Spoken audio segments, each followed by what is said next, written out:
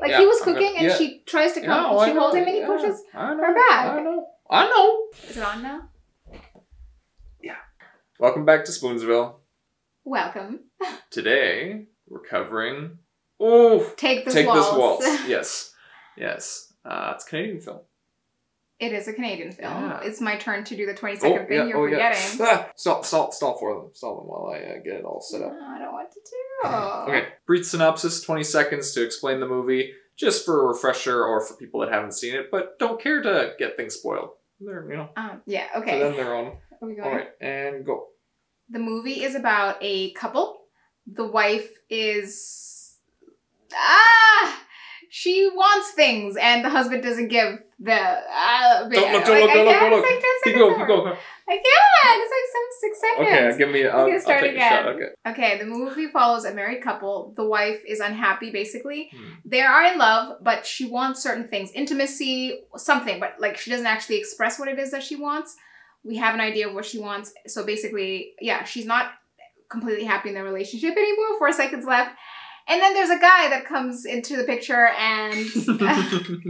That's fine. It's too hard. We'll riff off that. There's a guy next door. She meets at while she's working and she writes for tourist websites. She's a writer for tourist websites and she's doing a story.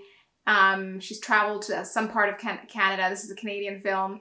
And she meets this guy and they're interested in each other instantly. Sparks fly, and then the entire movie just basically follows them toying with the idea of being together or trying not to go through with their feelings, what they feel, or act on their feelings for each other, which are very clear. She's married. She doesn't want to cheat. She doesn't want to leave the husband. She's worried about hurting him. And so as they interact, she keeps going back to the husband and trying to reignite the sparks that she feels are missing in their relationship, in the hopes of not cheating, and in the hopes of her, if maybe the spark, she manages to reignite the sparks with the husband, then maybe she'll forget about the guy. But the husband doesn't take the bait, and she does end up cheating, basically. In fact, does she cheat? She actually ends up, she doesn't cheat, but leaves the husband ultimately.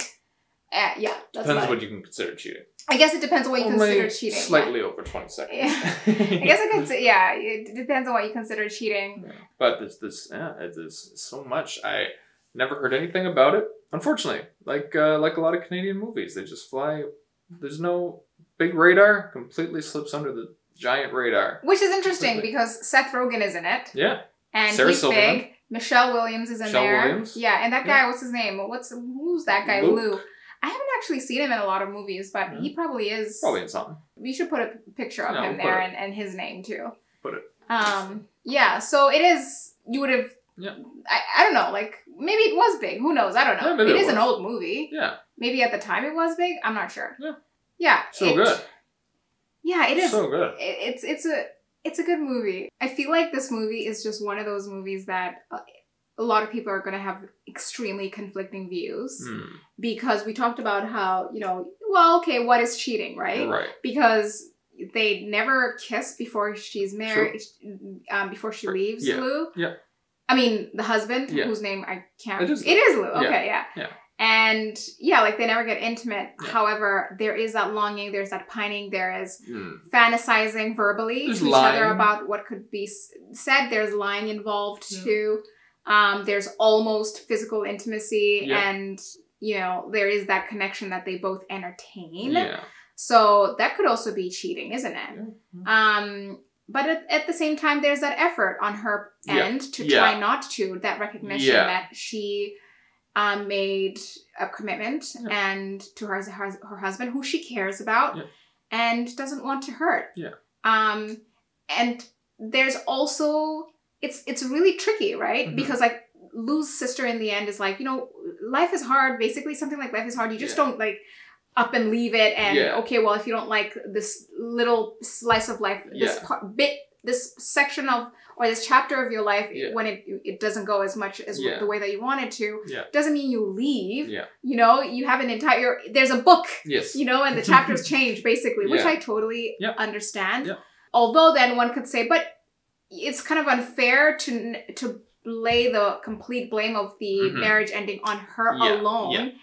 And I say this because truly she tried. Yeah, she did. She tried like crazy. And they show that. They really tried to show that. Yeah. She tried like crazy throughout the relationship to ignite the sparks, to even talk to him about, like, hey, let's say something.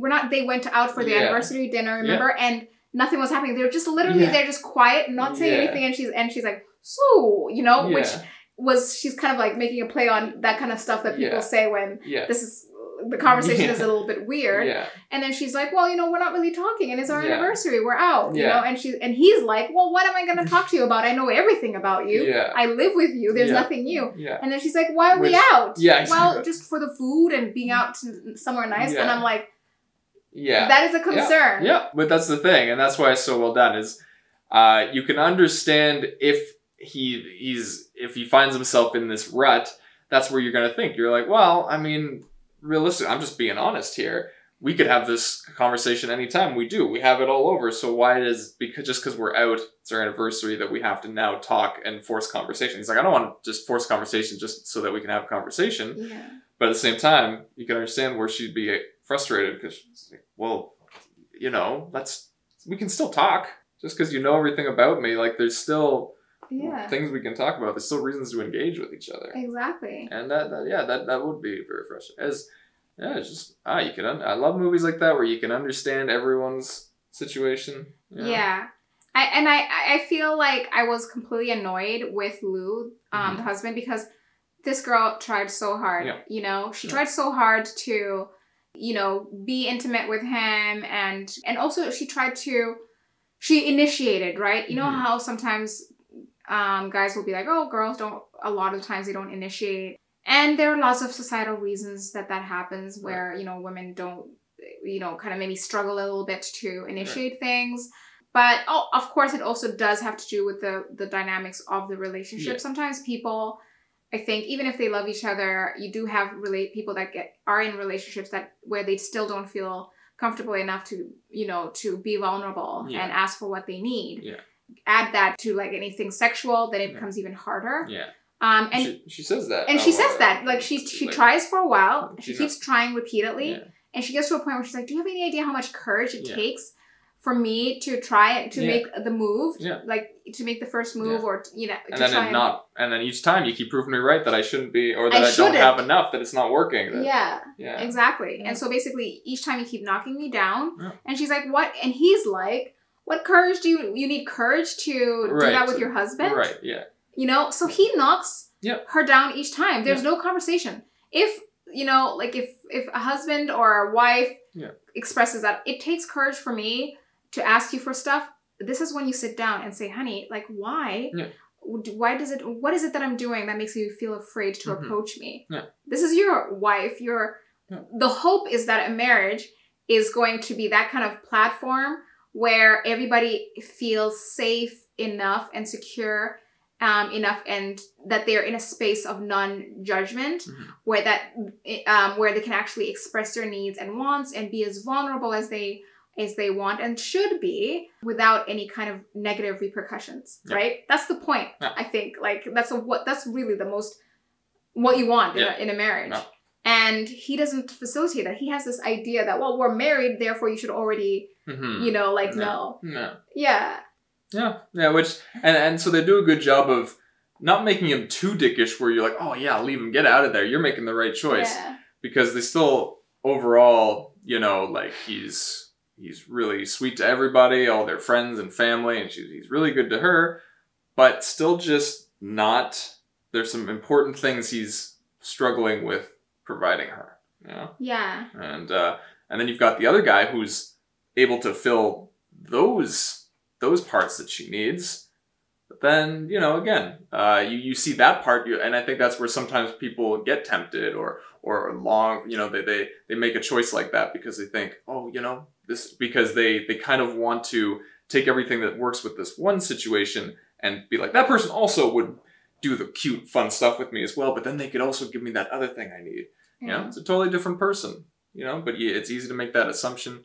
And then, like, the great scene we were talking about with the shower, Not only is it just like I liked how they were willing to full on nudity, you know, old big ladies. The shower scene after the pool exercise thing. Where she peed in the pool, turned blue. I guess that's what chlorine does, or someone did that. They do, and it was great. It was a very funny movie. And then and they're talking about, and then they're basically discussing kind of the theme of the movie, which is, you know, do you just accept and be satisfied with whatever kind of is your life, or do you want it to change, and how much do you sacrifice or change for something that you need or feel it, you know. They're talking about things getting old. Like, they're talking about their relationship, basically.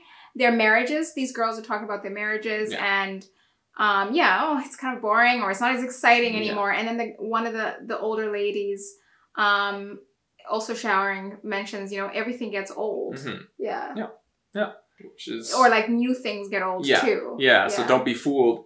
Don't be thinking, oh, okay, I'm gonna turn my life around because, you know, here's this other new shiny thing. I think there are lots of themes in this movie.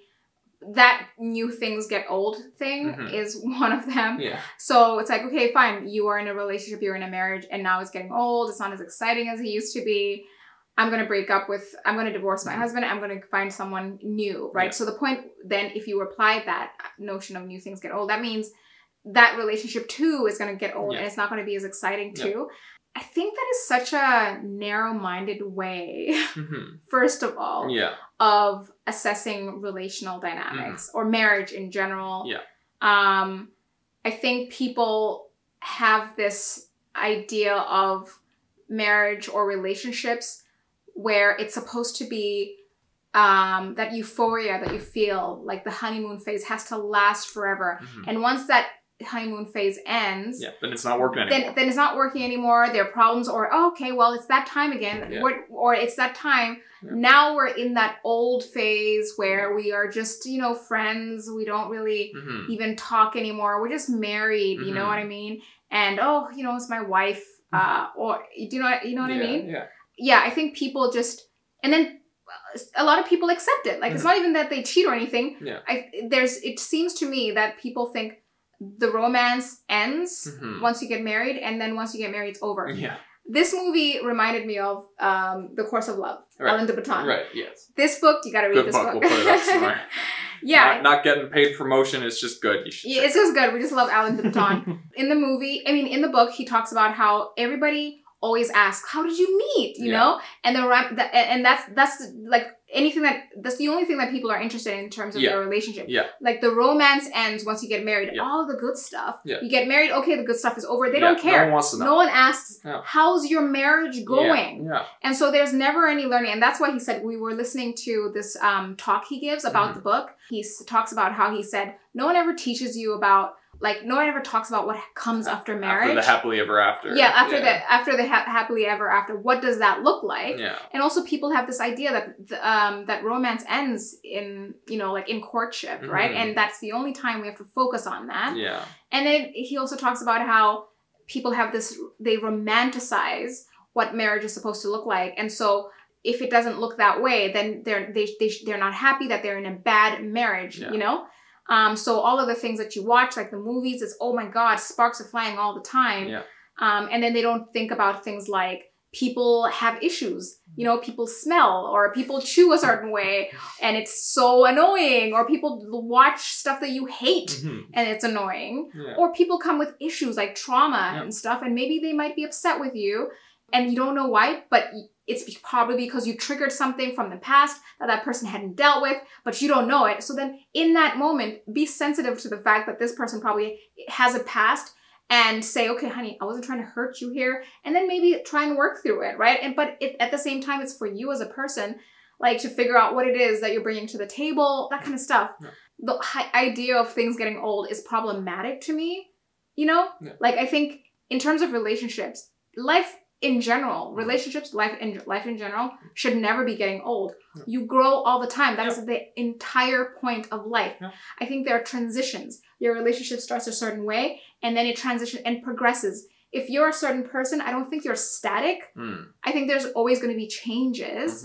And you can appreciate things in a new way. That's you appreciate in a new way. In a new way. And And I think there's, what? I don't know. Oh, you had a great run. You had a great run. I had a great run. I take a pause, reflect, regroup. Let the next bus go by. Yeah. Just rest. It's kind of dependent too on like what you value. Like the whole point is that you have the one guy. If you're more into just having a best friend who you can make laugh and they can make you laugh and you can be totally yourself with, then generally you're gonna lean on the Seth character. And then if you're more into a guy that's honest and just raw, like he can just express himself in very visceral sexual ways or artistic ways, you know, and he's not about a lot of the kind of the traditional ways of looking at things and whatever. He seems like a free spirit. He runs at dawn with his rickshaw by the beach or whatever. You know, then you could be like, you know, this is someone that's living every second in the moment, right? So if you consider that more, so, you know, they do like to give both kind of sides of, you know, yeah. I think this movie, for me, what it illuminated or highlighted was the importance of communication. Mm-hmm. The relationship wouldn't have broken down if both the wife and husband actually talked. Yeah. It really frustrated me because I'm like, first of all, it takes two to tango in a relationship. If a relationship breaks down... Or waltz in this case. To waltz. It takes two to waltz. If a relationship is good or bad, it depends on two people. If the relationship is bad and maybe one person is trying really hard and the best communicator, super available emotionally, all of these things, and the relationship continues to be bad, it's still his or her fault, that good person, because he's staying in that relationship. He's not getting anything from it. Do you understand what I mean? Oh, I feel you. Yeah. I can't communicate. If I say I need courage to be intimate with you, oh shit, what is it? What do we do? What's missing? And don't push me away when you're cooking. Like he was cooking and she tries to come. She holds him and he pushes her back. I know. But I feel like her emotional cup was not filled by him. Yes. Do you know what I mean? Yeah. Maybe just kind of like the last bit of coffee that people leave and they can't be bothered to finish it. It's all grindy and grindy. That's how much it filled her cup. Yeah. Probably, yeah. Yeah, what were you saying? I'm sorry, I cut you off. Reciprocity in a relationship is so important. Relationships are fueled. Like the foundation of a relationship, I think, is emotional connectedness. And if it is not there, you know, there's no replenishment. You aren't feeling refreshed every time you're hanging out with a person. You don't feel rejuvenated. You don't feel just, Yeah. I loved how it was all the really creative shots. The one time where she's just lying in bed and they're making the time pass and just looked really cool how they did that, the music choice. Anyway, now I'm just going about random stuff I really like, but... Definitely feel like the wife tried a lot and she just kept getting knocked down. Yeah. And so maybe, you know, sometimes like perhaps didn't have that confidence to keep trying. Yeah. And maybe she would have tried even a few more things had there not already been this allure across the street. For me right now, I'm looking at this movie voyeuristically. Is that a word? Voyeuristically? It is now. As a voyeur, right? Like you, in that way, in that sense of looking into someone else's life, right? Yeah. I feel like I definitely I'm feeling a little bit tender about what happened in this marriage, you know? So I'm not looking at this as a movie. I'm more like, my feelings right now are based on me looking at this as a voyeur. So I'm struggling to say, okay, 10 out of 10. Right. But I should just give it a 10 out of 10. I mean, I do just because really... Separating my feelings. Yeah, again, like I love the acting, the humor, how it was put together, the story, all very relatable. I just loved all, like, really, some of the scenes were... It's just a lot of creativity, a lot of great dialogue, the stuff that, again, we're just talking about. She was walking with her, like, niece, and the niece just gets really upset over seeing, like, a shadow, or it was like, I can't remember, it was something, and then she's like, you know, I kind of just wonder if it was the kid coming face to face with kind of life, and how sometimes just the idea of life can just make you cry, basically. I'm paraphrasing. Stuff like that. It's just a lot of beautiful stuff. No theatrics. No deception. It's just so much more realistic. You know, of course, I think we've said before, we do like movies that depict life or imitate life, because art at the end of the day, I feel, for me, like the best art is the kind of art that depicts life, especially because a lot of us, we are afraid to share what really happens behind closed doors, isn't it? Yeah. And so if we're afraid to share, it is nice to have art, because then you can learn from it. Yeah. And it's just that kind of things that help you dissect your life. Yeah. And change you. I loved this movie for that. I loved it for the fact how it was a very simple movie, but it just felt like so real. Yeah.